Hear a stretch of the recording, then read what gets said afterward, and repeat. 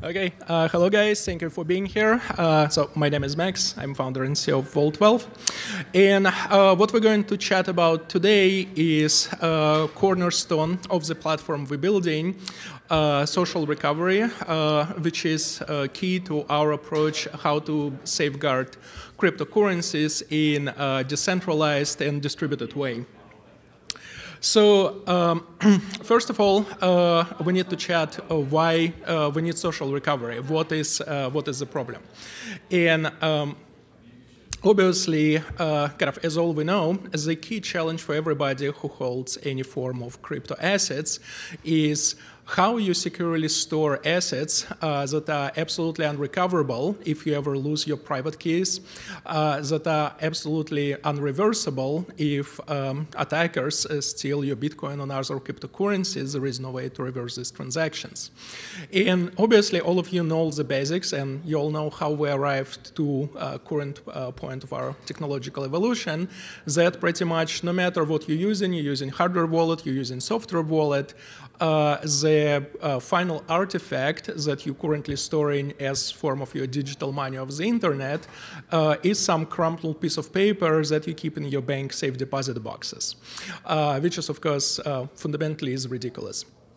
So interestingly enough, on our own team, we had some exposure to bank safe deposit boxes since one of our team members was living in Greece during Greek banking crisis.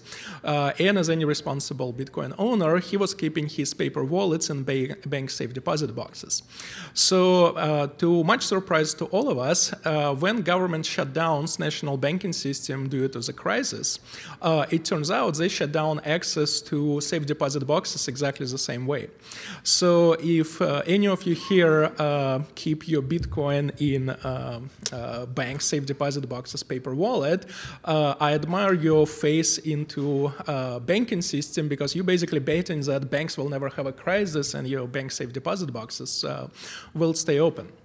So now, other aspects that we always have to consider, especially for those of us living in California, that our bank safe deposit boxes might end up being too open, especially vertically open, and geographical separation is a super important concern. So if you live, say, in Palo Alto and your bank safe deposit box in Mountain View, well, you're basically living on exactly the same fault lines. And when the next California big one hits, probably all your Bitcoin paper wallets will be in exactly the same pile of rubble as is your house, as your office, etc.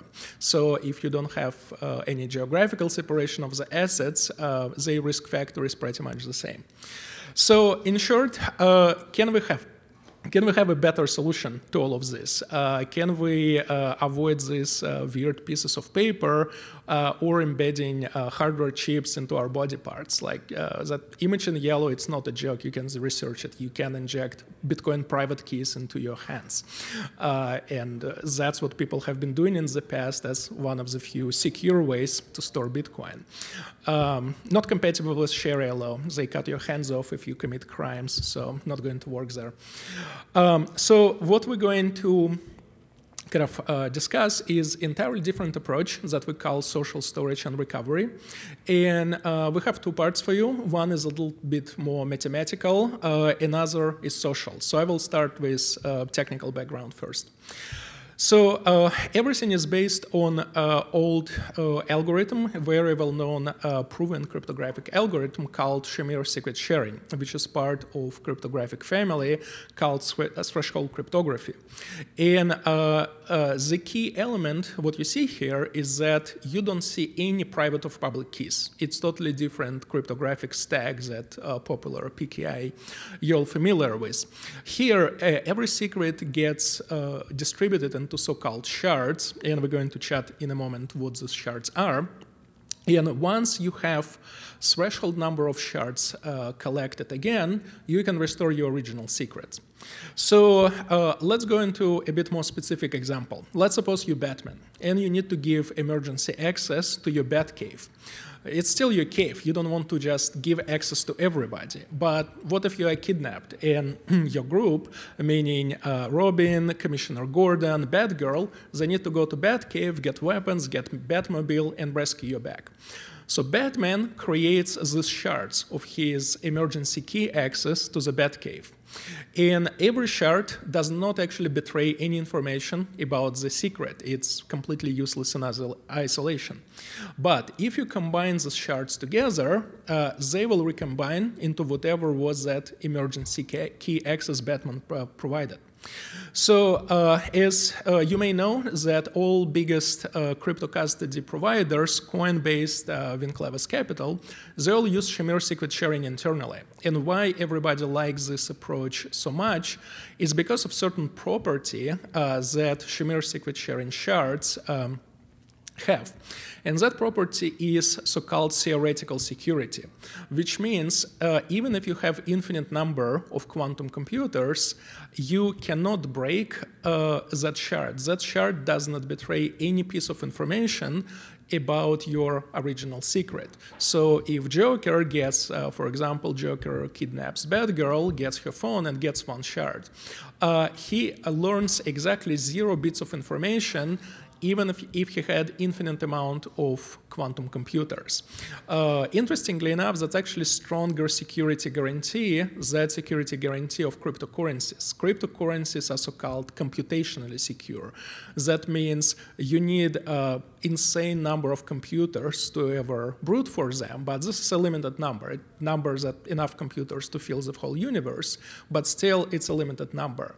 So Shamir secret sharing is one of those unique cryptographic algorithms that that number is provably infinite. It's no matter how many resources you spend trying to crack secrets, you get absolutely nowhere.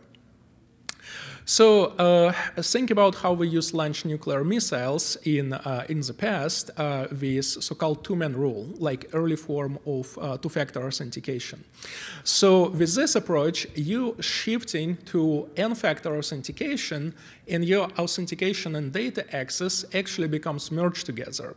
Because every time right now you use two-factor authentication, you always access some sort of centralized server. Because that server, that's what actually keeping secret, and two-factor is just a kind of complicated lock on that door. When you use Shamir secret sharing, kind of as you recall, the data is in the shards. There is no central server holding your shards. So the fact of authentication automatically grants you access to the data, but you don't need to build any centralized infrastructure to hold that information protected by this n-factor algorithm. So that's the technical part. So now let's talk about social part, kind of why we kind of arriving to this point.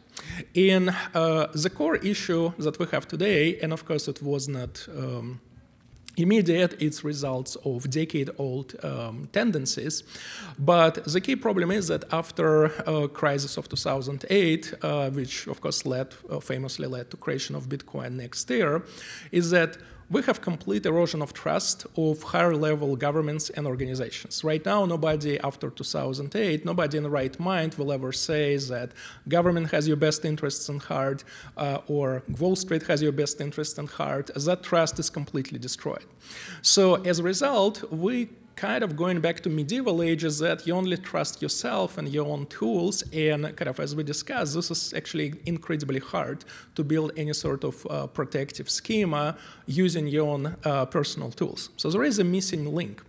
And of course, that missing link is actually your family and friends, which instinctively is completely obvious. If you want somebody to store spare key to your house, you don't ask Goldman Sachs for that, you ask your neighbor.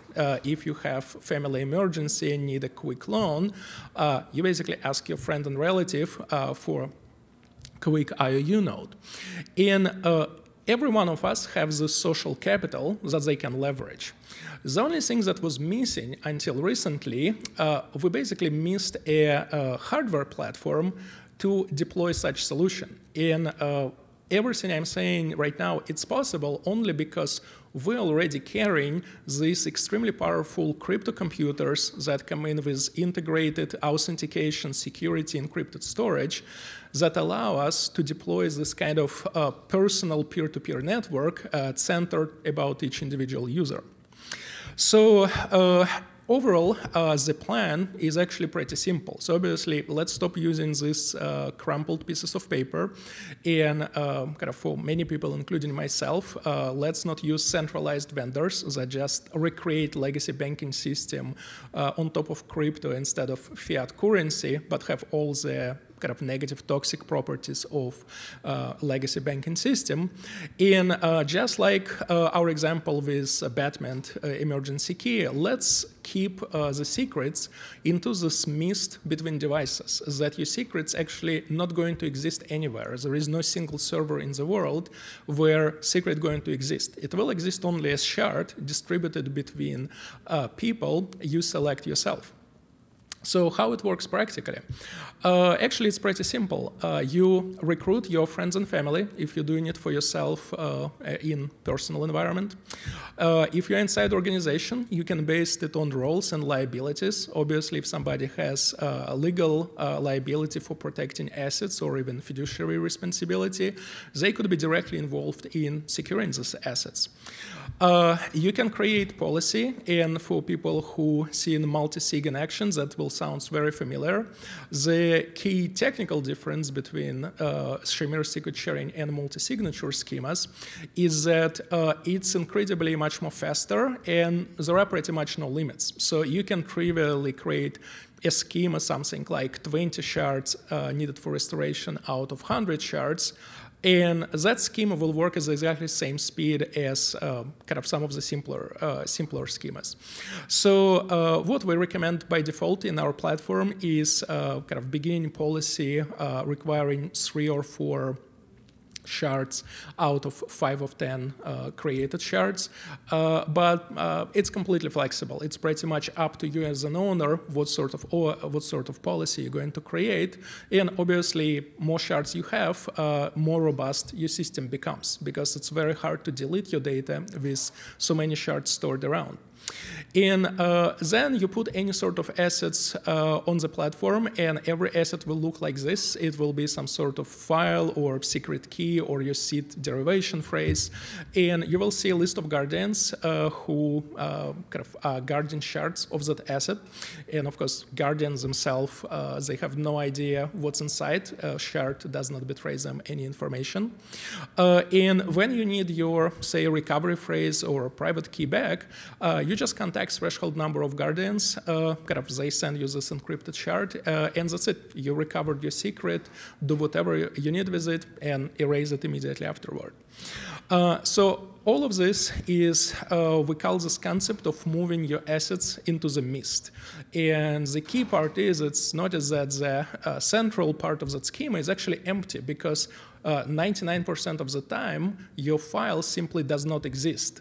It's spread in this mist, but there is no single place for hackers or hostile governments to attack.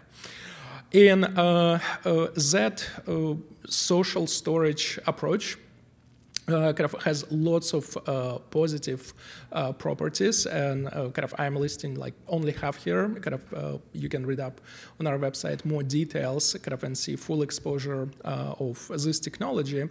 But overall, it let us go away from these legacy methods, starting from pieces of paper and some kind of self-made hardcore self-storage solution, and then actually becomes pretty easy and manageable problem. Just pick friends or family you trust, recruit them in the application, and have them as your personal guardians. Kind of as one of our investors said, you're effectively creating personal bank of yourself, and you're recruiting your friends to be vice president of that bank of you.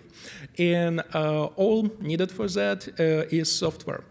So if you're interested in this topic, feel free to go to our website. We have early prototype demo, we have white paper, and kind of, since we have a short time slot here, I'm not going to take questions here from the stage, but feel free to approach me afterward, and I'm happy to answer kind of any of your questions.